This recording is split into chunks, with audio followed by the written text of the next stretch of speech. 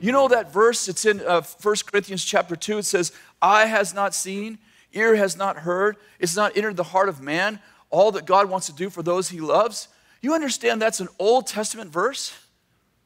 Paul says, what those guys' eye didn't see, the Old Testament guys, what those guys' ears didn't hear, what didn't enter into their heart, what they didn't know God wanted to do for them, we know because we have the Spirit of God who knows the thoughts of God. We haven't been given the spirit of the world. We've been given the Spirit of God who knows the thoughts of God, who tells us how God thinks.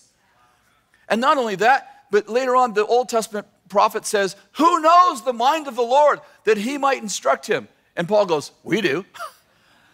We actually been given the mind of Christ. Like we actually think like God. The Creator lives inside of us. The guy who created everything lives inside of you and me. I mean, it's inconceivable that we wouldn't think big.